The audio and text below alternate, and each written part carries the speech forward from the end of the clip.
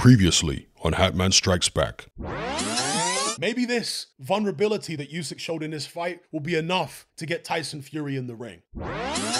Sometimes this is what it takes for big fights to happen. When you've got one champion in Tyson Fury who's hesitant to get in the ring with the other guy, sometimes he's waiting to see a chink in the other guy's armor, a weakness. And that gives him the confidence to go ahead and say, okay, now's the time to do the fight. I'm praying that the vulnerability Usyk showed against Daniel Dubois and the deep pockets of Frank Warren's new partners in Saudi will be enough to finally entice Mr. Fury to take that Usyk fight next year.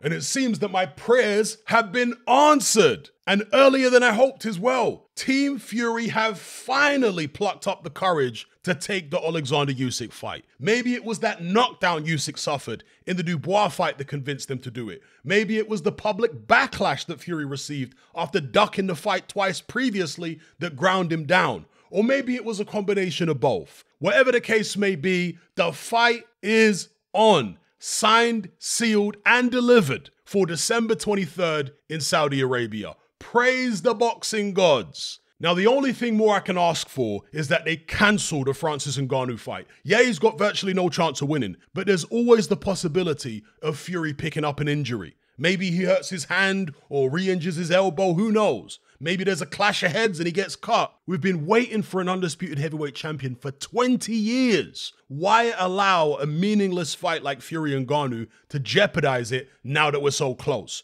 No one's going to care about Ngannou at this point anyway, especially since the Usyk fight's been signed. Why let anything get in the way? Just cancel it. Anyway, assuming all goes well, Fury's going to be practicing his body shots, I'm sure, and Usyk's going to be doing extra sit-ups.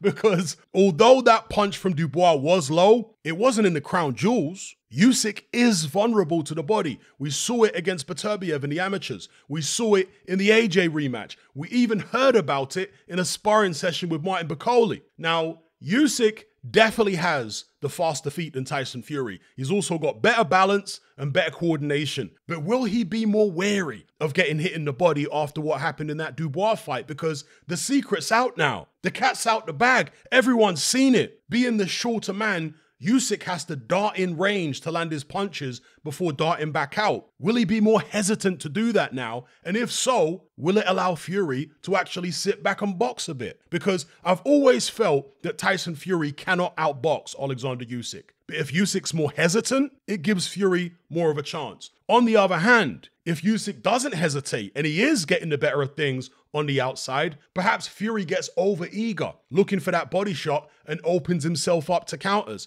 At the end of the day, Fury's much taller than Daniel Dubois and he's got much longer arms. So in order to see the openings for the body shots against Usyk, he'll have to crouch down more and the trajectory of his punches is different. Fury isn't as light on his feet as Dubois is these days, so it will be a bit more difficult for him to get in sync with Usyk's rhythm in order to time him. If Usyk's on form, then I think Fury's going to have to take it to him, just like he did against Steve Cunningham all those years ago. Will Usyk be able to deal with that pressure for 12 rounds? It's a fascinating equation, and I'll do a more thorough breakdown the closer we get to the fight. But for now, praise the boxing gods and fingers crossed for good luck. After all these years of torment, we've finally been given the fight that we've always wanted. And before I go, I want to give a shout out to all the new subscribers to my Patreon page. I cover loads of different topics in my weekly podcast, as you can see on screen right now, from current events to deep dives down the rabbit hole and everything in between.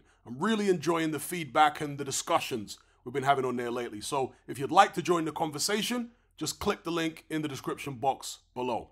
Are you sick and tired of the mainstream mindset? Does the dogmatic conformity and pathological ignorance have you tearing your hair out in frustration? Then don't be alone. Come and join our brotherhood on Patreon. We stand as a beacon of reason against an army of insanity. You'll gain access to my weekly topical podcast where we take more deep dives than Jacques Cousteau on an endless variety of subjects. There's also videos, interviews, live Q&As, as well as a vast back catalogue of previous episodes, including my popular Confessions of a Nightclub Bouncer series. You can listen via the Patreon app or download in high-quality MP3. Connect with myself and hundreds of other members in our Element chat group. There's no contract, no commitment. You can cancel at any time, and it's cheaper than a Mickey D's McMuffin. Just head to my Patreon page via the link below this video and select the tier called the Brotherhood of Reason. I'll see you over there.